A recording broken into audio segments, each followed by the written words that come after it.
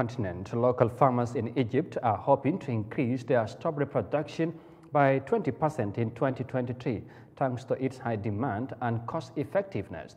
Many farmers are keen on strawberry farming due to the significant benefits attached, and they are now outlining plans to enhance productivity.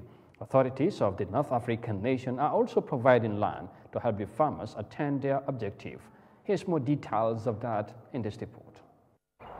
Strawberry crop is quickly becoming an integral component of Egypt's food export basket. According to the Egypt's Agricultural Export Council, Egypt exported over 240,000 tons of strawberries in the first 10 months of 2022.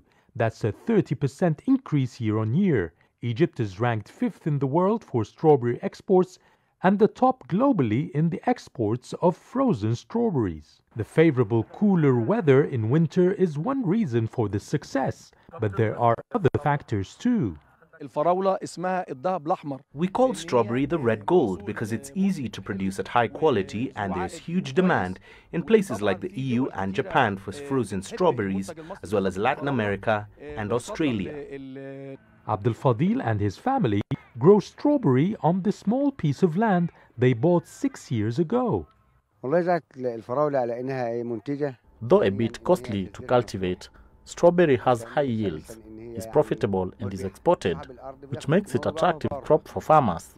We just need more fertilizers to increase production. There were challenges, however. Some farmers had to cultivate wheat instead of strawberry to make up for the shortage of the strategic wheat supplies locally after the Russia-Ukraine conflict broke out. And the recent local currency devaluation hiked production costs, but experts say conditions are quickly improving. Global markets are opening up after a period of slowdown in international trade.